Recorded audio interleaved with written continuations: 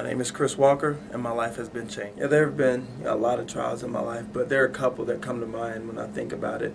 Especially being this year, the season not going the way it should be for us. It's easy for a guy like me to be a senior who had so many expectations for this year to come around, and things I'm not playing as well as I want to, but God told me just to continue to be faithful to Him, and He'll bless me in due time. And just this past week I came out and had a great game, and that's just, I guess, a little bit of God coming out and showing that He's always there. He's always going to be with me. It was difficult, growing up. My parents got divorced when I was 5, and before then we were going to church every Sunday, going to church on Wednesday, and it was just really fun to be able to go to church at a young age. But when my parents got divorced, then everything kind of fell through. When I was 16, my best friend dying was something that definitely shaped my faith in God.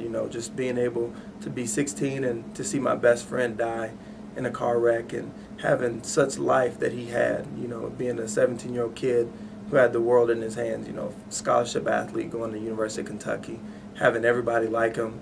It was just a trying time in my life to see how quickly and how easily he was taken away. But, God showed me through that I had to live my life every day for Him, and that nothing could come in between me and Him. So it was something that really shaped my life, but it was something that also I'm grateful for.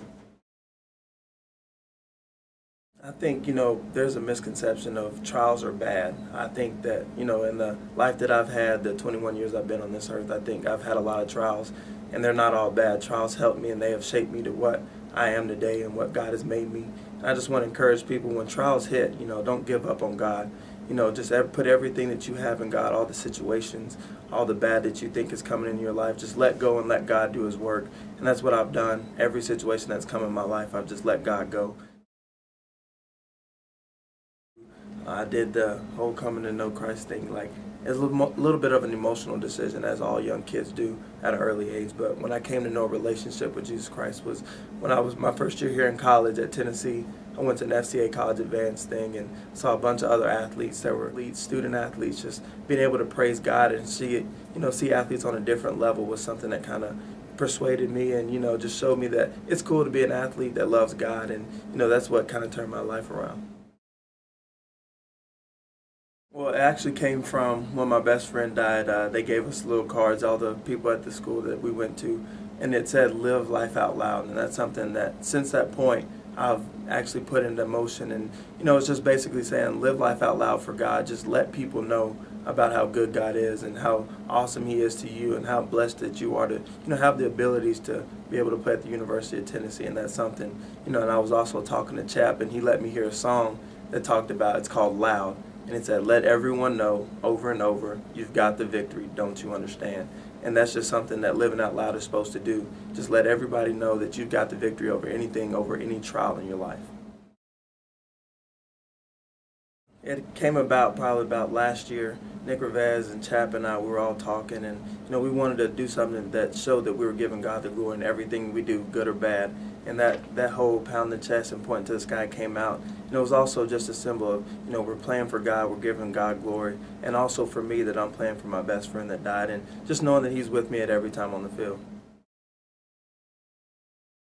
It's easy to come to college and be a big-time football player, and you want people to remember you for what you did on the field, but that's not the case for me. I understand that God has blessed me with the ability that I've had since I've been at Tennessee, and I don't want anybody to remember me for my football accolades. I just want them to remember the man of God that I was, and the person that I was for God, and trying to reach out to people, trying to always be a friendly person to people, and just continue to spread God's word across Knoxville. I think my faith is something that is very constant in my life every day.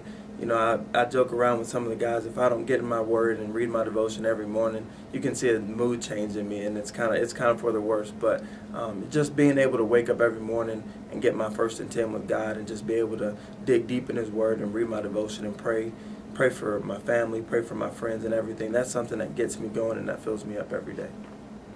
My life has been changed because of my personal relationship that I have with Jesus Christ, and I just want to encourage you throughout everything that you go through in life, all the trials and all the struggles that you go through, there's always a person that's always there with you, who always loves you, and that's Jesus Christ. And I figured out that there was a gap between me and God because of my sin, and I completely gave control of my life to God, and everything that I did, I realized that I've come closer to God from that. Just whenever there's a time where you feel alone and you feel down, you're not. God's always there for you, and He wants to have a personal relationship with you.